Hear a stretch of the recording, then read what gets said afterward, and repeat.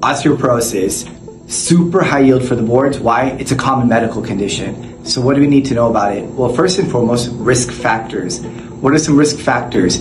Advanced age, hormonal deficiency like estrogen, testosterone, vitamin deficiency like calcium and vitamin D, smoking, drinking, medications like PPIs and steroids. So you can see that the risk factors make a great question, a select all that apply, or even a matrix or a grid. Now I want to know what I'm going to compare it to.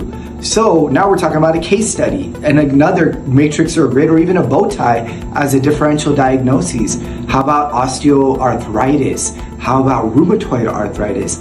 All these make for a great question in the next gen. What are we going to do about it? Well, it just comes down to the mnemonic needs.